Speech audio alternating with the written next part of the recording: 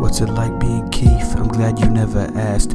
I just put it out so you all know why I passed. Sitting in this empty classroom, I think my time is finally up. Another 30 plus students that felt like they were stuck, patiently waiting and looking forward to lunch. And I get it, I remember being a kid, but as an adult all I can think about is what I should have did. Kissed that girl or held that hand, actually called asking why I ran. It's too late now, I will never get it back. So as I fade to black, you can just listen to this track. Keith.